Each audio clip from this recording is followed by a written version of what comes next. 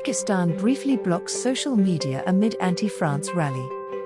Sites including Twitter and Facebook were blocked for 4 hours on orders from the Interior Ministry. The government said the now detained leader of the outlawed Islamist party at the forefront of the protests had urged his supporters to stand down. 4 police officers were killed and 600 injured in the violent protests, in which France urged its citizens to leave the country.